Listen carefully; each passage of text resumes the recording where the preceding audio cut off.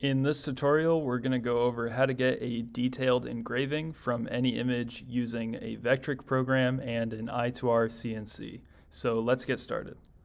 Best recommendation for starting out with something like this is to get a high contrast image. So that just means having no midtones, just having full black and full white as your options. So for this example, I'm using a King of Hearts playing card image, but I just looked up King of Hearts black and white, and I found one that's full black and full white. So if you'd like to use that one, you can use that image as well. Otherwise, just grab whatever other full contrast image that you'd like. So first step is you're going to open up your Vectric program. Set your dimensions. That's going to be based off of whatever material that you're using. So it might be a bit different than me. I'm just doing 3 inches by 4.2 inches. Set your Z0 position. I recommend doing material surface for engravings just because it gives you a lot more accurate reference of where the surface of your material is. And then everything else is just personal preference. So now that you have your project, go up into File and then do Import and Import Bitmap. That will open up your Finder window where you can select the image that you have downloaded. Once you select that, it'll auto import into your project, and you'll notice that you can tell whether it's selected or not based off whether it grays itself out. When it's kind of grayed out, that means it's deselected. When it's full contrast, that means that you have it selected. Also, make sure that this is a high quality image. You can tell just by zooming in that this one is fairly high quality. It's definitely not super pixelated, and that just helps translate to vectors a lot more easily. So make sure it's selected and then mouse over to the left of your screen under Create Vectors. You'll see a little bird image. That's the Trace Bitmap feature. So when you click on that, you'll open up a window that gives you 2 options at the beginning. It's either color or black and white.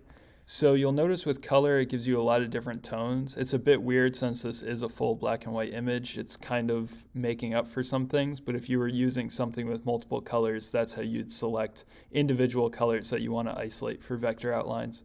But for this purpose, just do black and white.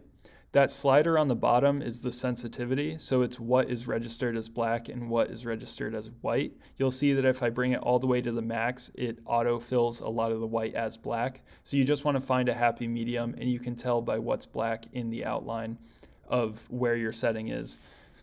Once you get that set correctly, scroll down and you can hit preview just to see what the automatic features are and what it's going to outline.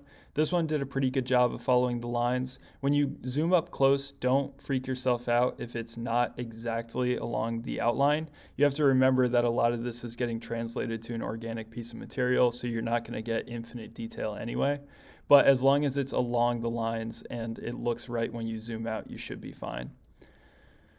So for something like this here, this little square, that's just noise created by some of the pixels, and it might mess up or prolong your cut unnecessarily. So you can change that by the second option you see in this lower section, noise filter. Right now it's only set to 2 pixels, but if we crank that up a bit and then preview again, you'll notice that that small square goes away. So that's just a great feature for really cleaning up some of your traces.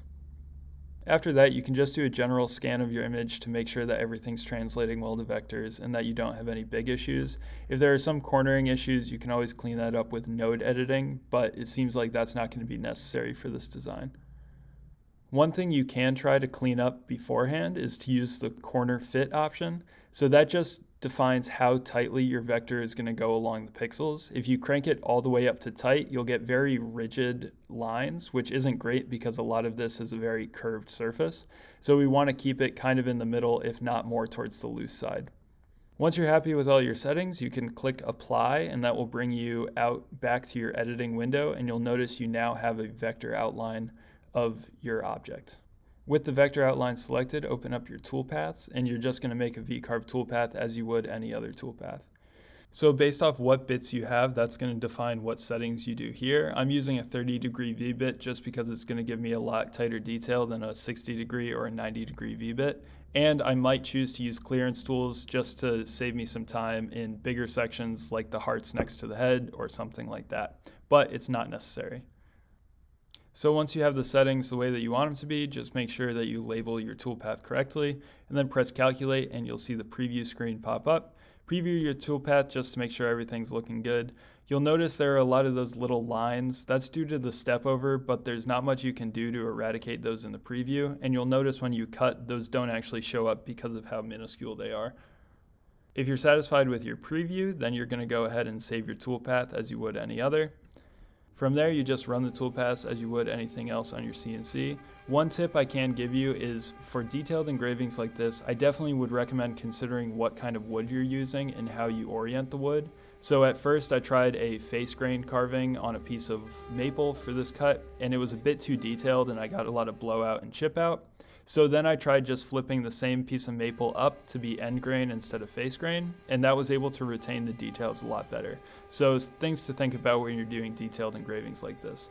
And honestly, after I did the end grain, I'm very pleased with the results, and it has very finite details. So if you have any ideas for V-carves like this or converting any images, put them in the comments. Make sure that you follow for more tips, and I can't wait to see what you guys make. Have a good one.